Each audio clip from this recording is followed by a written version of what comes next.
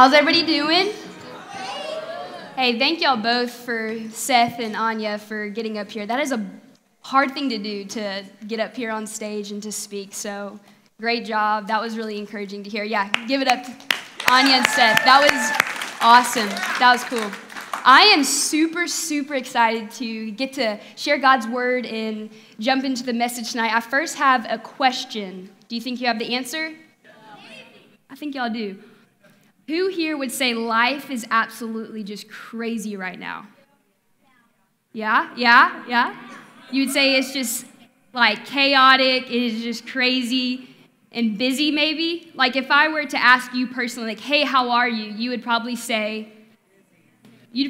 say good, because everybody in America says, hey, how are you? Good. That's just how it goes. And then if we maybe talked a little bit more, you would say, yeah, I'm just busy. Like we throw the B word around all the time. Busy, that B word, not the other one. And it's just this culture that we constantly are in this place of busyness, like holding it up as if it's a badge, like we deserve like a reward for being busy. I'm waiting to meet someone who at the grocery store or at a gas station or wherever, and just ask them, hey, how are you? And they say, you know what, I'm rested, and I'm present, and I'm just rooted.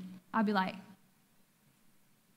I would literally maybe pass out, because that's just so out of the norm. No one would respond and say, man, I'm just really actually rested right now. Like, if I were to meet someone like that, I would be like, man, I want to get to know you. Like, teach me your ways, because that is not the norm in our culture, is busyness. So I want to talk about is exactly that, being present over hurry. How God has a lot to say about how we can be present and truly enjoy the good life that we just got done talking about at Harbor Student Weekend.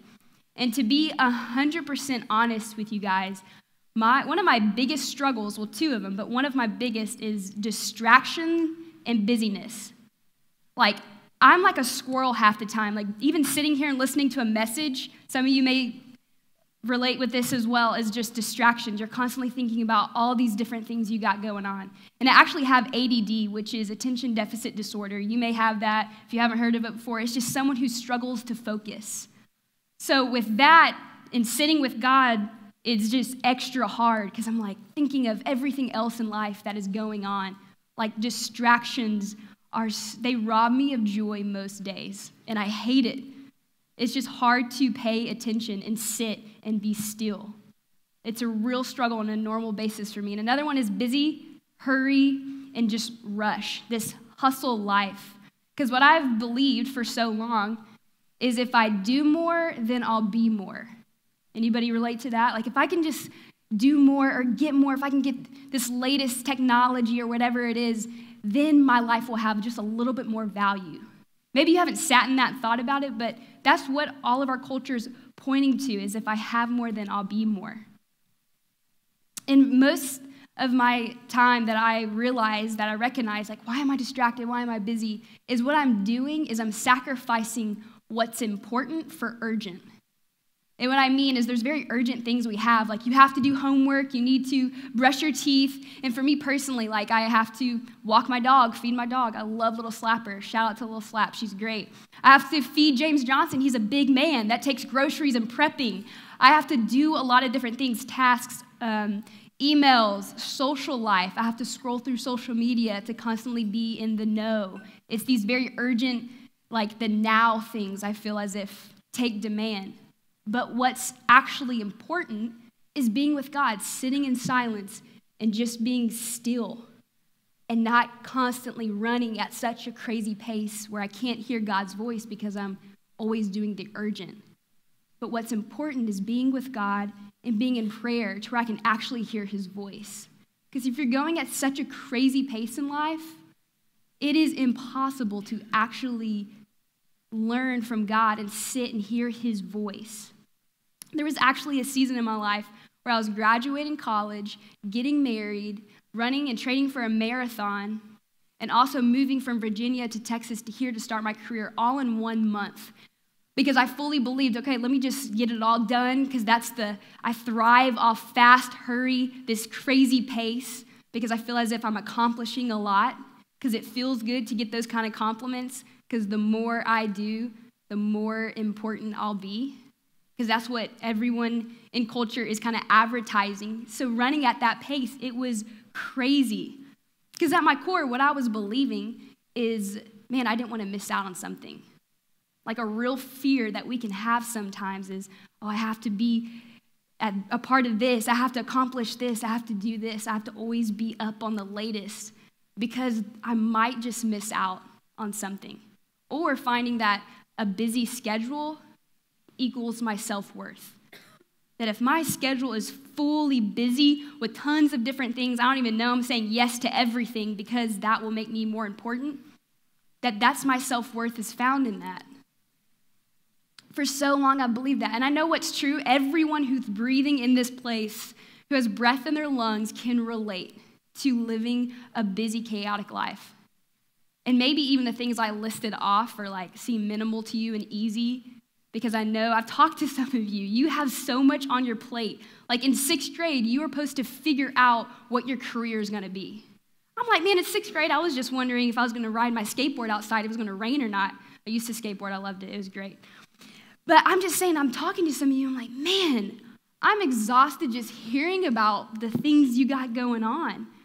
You're like more busy than a single mom with 5 kids and 3 jobs. I'm not kidding you. It is just crazy. You have so much homework you have to shuffle, and then maybe theater, band, sports, practice for 8 hours. I'm just like, I feel for you guys. It's overwhelming. Like to stop and think, how is busyness really working out for you? It's exhausting. Because the root of busyness at its core is we are trying to prove or show ourselves in proving that we're worthy people. Or this achievement base. Like what is at the core of why you're running at such a crazy, crazy pace? We're trying to find our self-worth and our value. There's this missing of like, man, if you truly know who you are, you won't have to try to earn that. And here's what culture says. Culture says that fast, hurry, busy, and more are good and productive. Culture advertises this. That's why everything, if you hear somebody say, like, yeah, this movie was good, but it was really slow. It's like, we just, everything, it has to be fast. Like, if the microwave is not warming up my food fast enough, I'm losing my mind. That's why we got Amazon Prime. Like, we want it now. That's what culture says. Like, it's good, it's productive, and we take that onto our lives. And here's what God's word says. God's word actually says the opposite. The habits of Jesus, the rhythm and lifestyle of what Jesus modeled was rest. It's slow. He was present. He modeled faithfulness, which is holy. And what's really cool is slow. Like whenever you saw Jesus, all through the Gospels when you read, people are coming to his feet asking for healing. One of his really good friends, Lazarus, was actually dying. And someone came to Jesus and said, hey, Lazarus is dying. Like you need to go over there. It took Jesus 2 days before he got there because he stayed in the now. This is a medical emergency, but Jesus still stayed and was present and rooted in what was in front of him. Because he knew that his calling was before God and he knew who he was. He entrusted himself to the Father. Nowhere in Scripture will you see that Jesus was in this hurry. Now, he had a full plate. He had a full schedule, but he wasn't in a hurry. He didn't model busyness. Jesus knew his identity was in God and not what he did. Your identity is given, not earned. And we're going to talk about that a lot here in a second. But the beauty is that God delighted in Jesus before he even did any healing or miracle. Get this, students. You can sit in that chair eating Twinkies for the rest of your life, or you can be in the slums of Africa pouring your life out as a living sacrifice. And Jesus won't love you any more or any less. Now, I will say you may gain weight sitting there in that chair, and you'll miss out on sweet joy. And the Bible says a lot about rewards in heaven. But also, know this, that you don't get your worth and value based off of your works. Like, you're not right with God based on how hard you work to earn or prove. Because when God looks at you, he sees Jesus. He doesn't see you trying to work really hard, because it says, by faith you have been saved. It is by grace, through faith, that you are saved. Ephesians 2:8-9. It's a great passage that brings truth to that. That reality that God delights in us, not because of anything we do, but because of what Jesus has done on our behalf. And that can bring so much peace and rest to some of y'all. I know for me, that has freed me of thinking I have to earn or work and prove myself, so then God will love me. But to sit in that reality, that is what Jesus has done for me. I don't have to keep earning and trying to prove. So go with me to Matthew 3. If you have your Bibles, it'll also be on the screen. We'll look at where God actually said, hey, I delight in Jesus. And this is right after his baptism. It's at the end of Matthew 3, starting in verse 16. As soon as Jesus was baptized, he went up out of the water. At that moment, heaven was open, and he saw the Spirit of God descending like a dove and alighting on him. And a voice from heaven said, "This is my Son, whom I love. With him I am well pleased." This beautiful picture, students, that you can just sit in this truth that God delights in you, not for anything, before you do anything for him. This is right after Jesus was baptized, this beautiful picture of that. Like, that should bring so much peace to you, knowing that God delights in you simply for who you are, because you belong to him.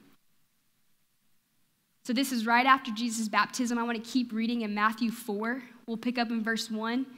So right after he gets baptized, so the spiritual high, he goes straight, led by the Holy Spirit, into the wilderness to be tempted. So pick it up in verse 1 of Matthew 4. Then Jesus was led by the Spirit into the wilderness, and some translations say the desert, to be tempted by the devil. After fasting 40 days and 40 nights, he was hungry. The tempter came to him and said, "If you are the Son of God, tell these stones to become bread." So right here you see this attack towards his identity. Hey, if you truly are the Son of God, and Satan will tempt you with that too. Hey, if you truly are a Christian, this temptation against his identity. And also the beauty of right after the spiritual high of being baptized, he's led straight into the desert. And the Greek word for that is not like sand and heat, but it's actually this place of getting alone. So he knew that he needed to go away to be present with God. And any video gamers in the house, if you play like a fighting game or something, you realize you have to take your character away to get refueled and restored back to health. Maybe the little bar on top of the head starts to get low. I've seen James play, and he has to actually get away from whatever's going on in the game to be restored. I think that's such a cool picture also for our Christian faith. Realizing, okay, Jesus is modeling, you have to get away. Scripture says many times in the Gospels, he withdrew. Jesus knew the value of getting away to be present with God, because then we're about to see here in a second, he was able to be rooted in Scripture to combat under temptation. So let's look at verse 4 in Matthew 4. So Satan tempts him, and Jesus answers in verse 4, "It is written, man shall not live on bread alone, but on every word that comes from the mouth of God." Then the devil took him to the holy city and had him stand on the highest point of the temple. "If you are the Son of God," he said, "throw yourself down, for it is written, he will command his angels concerning you, and they will lift you up in their hands, so that you will not strike your foot against a stone." Jesus answered him, "It is also written, do not put the Lord your God to the test." Again, the devil took him to a very high mountain and showed him all the kingdom of the world and their splendor. "All this I will give you," he said, "if you will bow down and worship me." Jesus said to him, "Away from me, Satan." Away from me, Satan. I can only imagine how Jesus had that with so much intensity. "Away from me, Satan, for it is written, worship the Lord your God and serve him only." So once again, out of these three temptations, two of them, hey, if you truly are the Son of God, if you are who you say you are, If you truly are a Christian. And then the third temptation, he says, hey, don't you want more? He took him to the highest mountain and said, this can all be yours. Once again, the lie of, hey, don't you want more? Because more is better. Jesus models for us, first being present and rooted in God alone with the Father, he was able to truly combat temptation. This picture for us to see, students, that we have to get away to be rooted and grounded in God's truth. For when temptation of distraction or the busy lifestyle becomes more tempting than being with God. And there's many places all through Scripture you'll read where Jesus was pressed by many different people to do healing. There were so many needs that Jesus had, but what he did is he lived an interrupted lifestyle, but not a busy, hurried, rushed lifestyle, because he knew what was important. And for many of us, what we can maybe struggle with not being present is living maybe in the past or in the future. It's easy to do that because there's things in the past that can just hold us down and keep us from truly being able to focus in the now, that you're distracted from things, or you're really worried with things that are going on in the future. So just a diagram that can help. If you have your journals, you can draw this or just take a picture after I'm done with it. And this can help maybe for some of you to visually see why there's certain things in your life that are keeping you from being present.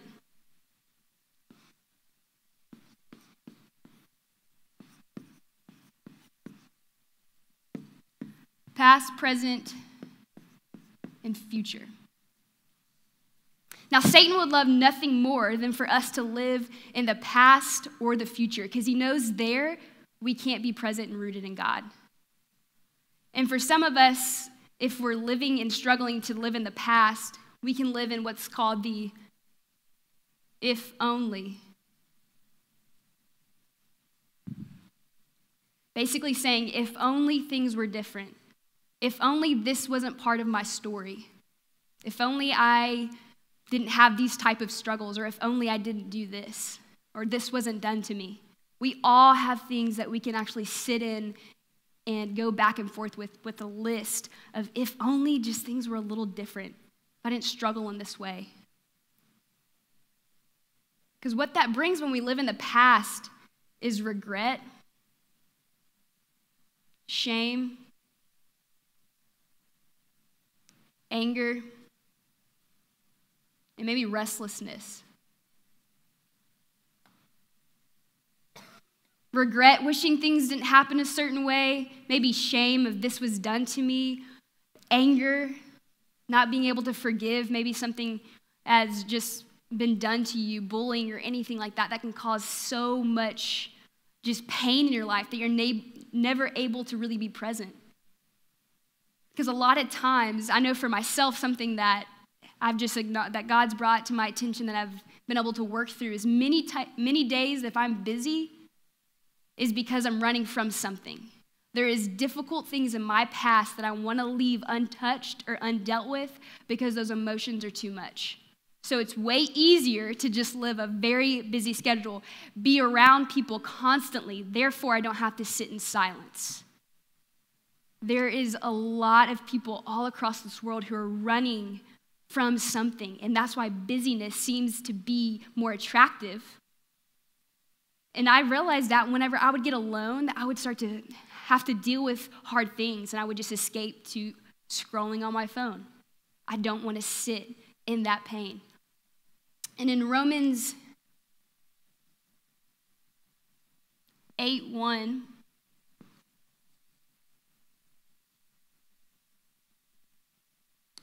it says, there is no condemnation for those who are in Christ Jesus. To speak that over my life many days where I need it, knowing, man, yes, this is my story. These things have happened in my past. I cannot change them. But I do have a choice to bring them to the Father. Just as we sang the song, come to the altar.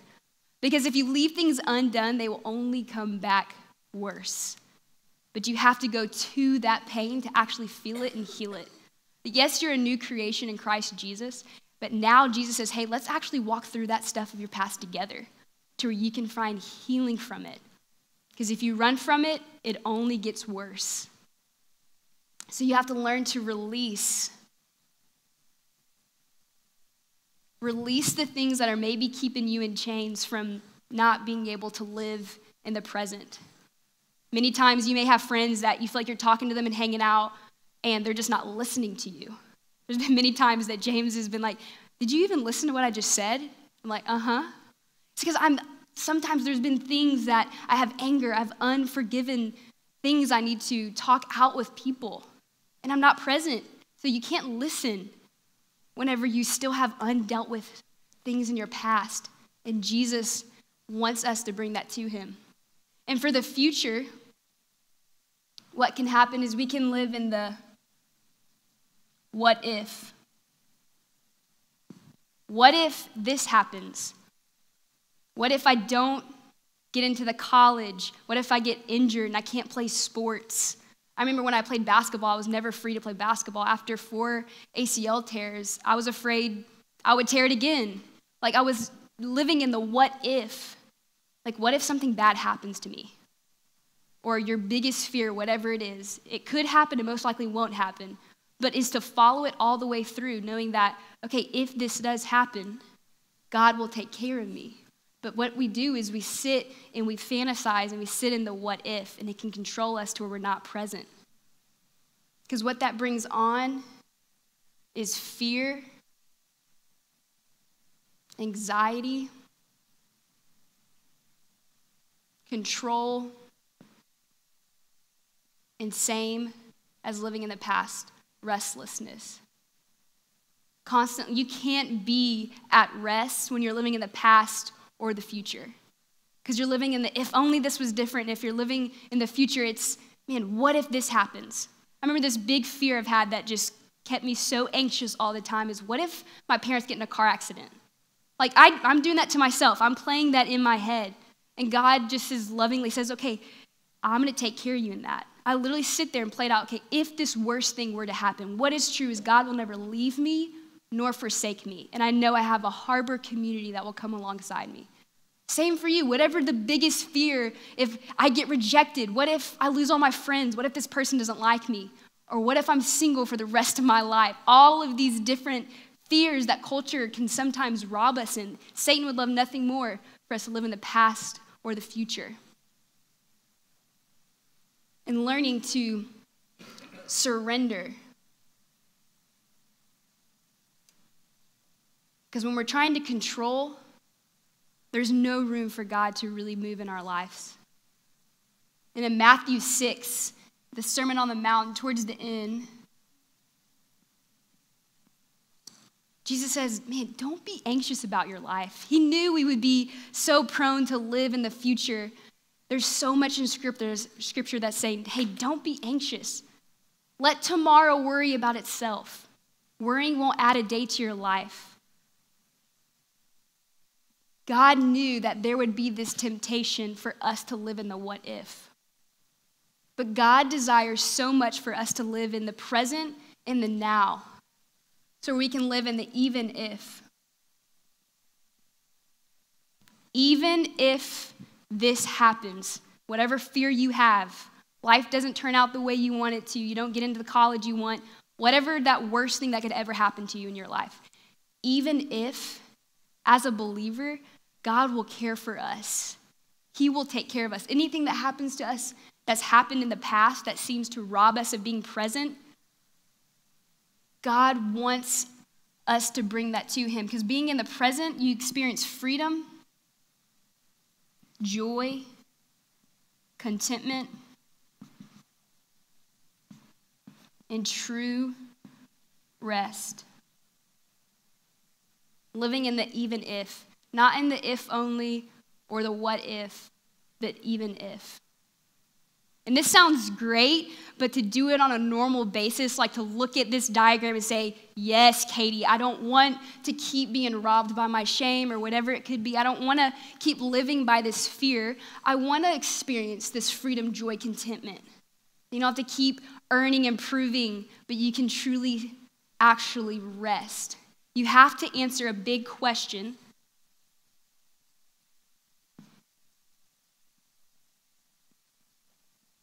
Very simple, but can be very complex. Who am I? Now, for the person who doesn't follow Jesus, who hasn't stepped into this relationship with him and surrendered leadership of their life, that's a weighty question to feel. Because the busy life makes sense. If this is all there is to life, then yeah, keep earning, improving, and in the end, there's no hope. That's a huge, huge question to feel. And if in your squad groups tonight, spend time saying, hey, I don't know how to answer that question. And here's what Jesus taught us, right, that we just read. Hey, if you truly are the Son of God, Jesus knew who he was, and he was able to be rooted and present. And as the believer in the room, is basically a question of identity.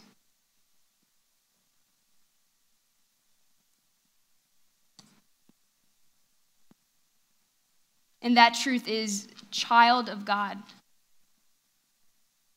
Forgiven, made new. Righteous, holy, pure. Royal priesthood. The list goes on and on and on. And my favorite one is eternally secure. Because whenever you're tempted to lean over here, you're eternally secure. Follow that fear all the way and look it in the face and reminded of truth that this is who you are. For the believer in the room, this can be the peace and rest for your souls, that you don't have to keep earning, improving by staying so busy, because a busy lifestyle is restless. It's one that truly doesn't know your truth and identity. This will free you so much of chasing after everything that culture says more is better. And a beautiful place in Scripture that kind of captures all of this for believers is Mary and Martha. Just how Jesus encounters two women, and one, Mary, sits at Jesus' feet, and Martha's busy doing all of these different activities. And it's so easy to get caught up in doing for God rather than being with God. And Jesus says, no, Mary has found what is right. She is sitting at Jesus' feet while Martha is trying to figure out all of these different ways to really make Jesus proud of her. And as Christians, we can get caught up in doing that. But to know that Jesus much rather you be with him and be rooted in truth rather than do all of these different things to earn your worth.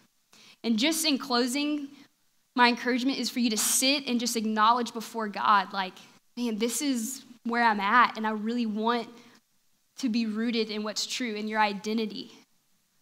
You have to learn is to stop and be still. You cannot run at a crazy pace and expect to hear the voice of God, because two things are true. You will constantly say, man, I am spiritually dry, or I just don't have time for my Bible. Most students that walk into our offices say, I didn't do my quiet time. The reality is you're too busy for God. Like, we can keep saying that on and on and on, but there has to be margin in your life. And just some simple ways that I've created margin that have helped me is I practice a Sabbath every Friday. And I filter it through the thought of, man, is this restful and is it worship? And by worship, I mean just honoring to God. And I'm learning to just sit. Every morning for 4 minutes, I set the timer. Many days, like I said, I have ADD, so I'm all over the place. But I'll sit with God for 4 minutes. I just set my timer, and it's so sweet. All of a sudden, these thoughts and emotions that I've not dealt with start to come in. And from 8 p.m. to 8 a.m., I have no social media. And it is sweet because I go to bed thinking about the Lord, and I wake up, and the first thing isn't a screen of seeing things that have happened in life. But it's learning to just sit and be still and be present with God, but you have to create that margin. So just some ending challenges I have for you, and these, you don't have to do all of them, but I challenge you all to do all of them, but they're basic ones that you can take into a rhythm of your life that will help you be still and present to where you can model a lifestyle of truly being able to live in the present. One is, if you have a car, drive in silence for 3 days, maybe at the first of every month. Just whenever you need it and you know how to navigate that. And if you don't drive, these are other ones, like put your phone away for 5 hours once a week. That's not varsity Christianity. I can promise you can do it. But just put your phone away, maybe while you're just doing homework or something. Put these rhythms into your life, students. I promise you, you will see God in such amazing, miraculous ways. You are missing out on so much sweet, deep connection with God if you're not slowing down. And silence every day for 4 minutes. Maybe you start with 1 minute. I don't know. I'm at 8 minutes now. I love it. And having ADD and being crazy, it's like many days, my mind's everywhere, but I still keep showing up every morning. It's just sitting with God. And last is take this diagram, take a picture of it, teach it to somebody. Just like Anya said, she's now, after Harvest Student Weekend, able to share her faith with more of her friends. Just take this diagram, maybe teach it to one of your parents at home, but and that could lead into sharing the gospel with someone, answering the question of, hey, how do you answer, who are you? Who am I? It's tough, but this is sweet, sweet stuff. Grant's going to come up here, and he's going to sing a song that just really goes well with how to learn how to live a present life over hurry. So my encouragement is to sit and truly allow yourself to look at your schedule, your pace of life that you have, and is it honoring to God? Because you're missing out on so much sweet joy with the Lord.